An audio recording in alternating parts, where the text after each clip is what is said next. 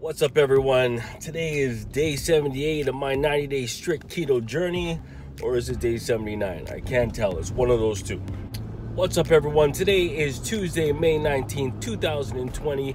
My name is Alma Laban. You're watching the Fast and the Keto-ish, and this is day 79 of my 90-day strict keto journey.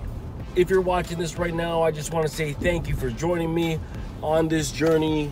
I've had some ups, I've had some downs. Weight has gone up, weight has gone down. When I hit that 90-day mark, I will have my progress report. So stay tuned. I got 11 more days on this 90-day strict keto journey. And again, thanks for joining me today.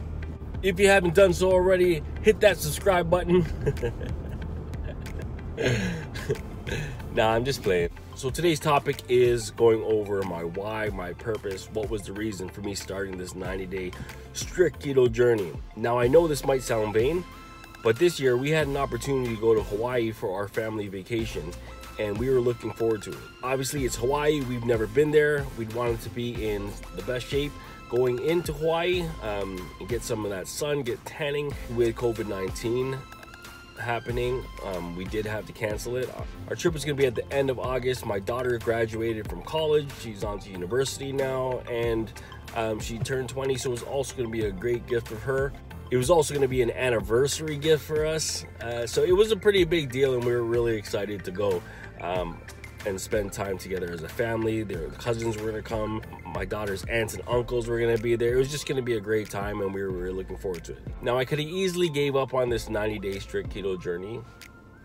However, I wanted to prove it to myself that it's something that I can do, and I just wanted to stick to it. Now, I'm happy that I decided to stick to this 90-day strict keto journey. I did have to make some modifications along the way. It wasn't perfect, but when you set a goal and you decide to stick to it, your mentality becomes stronger. Your mental side changes. For me, reaching this goal is more than just losing weight. It was more about self-improvement, self-development. How can I get better?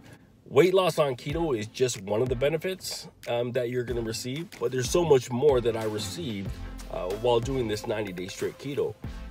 My workouts have gotten better. I've been more active. I've been spending way more time with my kids, just working out with my wife. It's been great.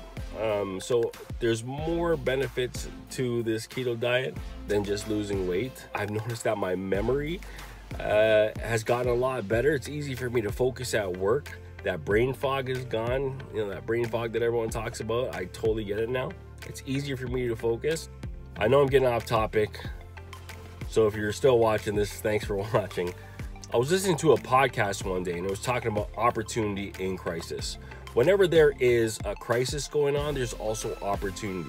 There's an opportunity for you to shine during a crisis. Now, you can either let that crisis stress you out and hold you back because of fear, or you can look at it as an opportunity for you to get better, an opportunity for you to strengthen others. You got to make yourself better. You can't help others if you can't help yourself. Focus on yourself. Focus on your goals. This is a great time to learn new things, skill up. Because look at this pandemic. Regardless of your social status, how smart you are, how fit you are, like how healthy you are, everyone in this world was affected by this coronavirus. Look for opportunities in yourself to get better. How can you get better? And then how can you help others? Because when this is all over, you want to be right back in it. You don't want to be behind. You don't want to take a step back. You either want to be where you went in or be ahead of the game. This isn't a race or a competition between you and anyone. This is a competition between you and yourself. But you want to be able to say, you know what? I survived the coronavirus. I survived social distancing. I survived homeschooling my kids. Like, you want to say that to yourself once this is all over. You want to say that I survived the quarantine 15. The 15 pounds that you gained over the quarantine, social distancing, staying home. You still have time. You still have an opportunity to get better, be stronger, eat healthier, get more active, be that role model for someone else who may need it. Now, I know this video is all over the place today, but those are my daily minutes for Tuesday, May 19th. Again, my name is Alma Laban. I want to thank you so much if you watched this far. Again, we always have that choice to choose to eat healthy, get active, and stay happy. And those are my minutes from the Fast and the Keto-ish.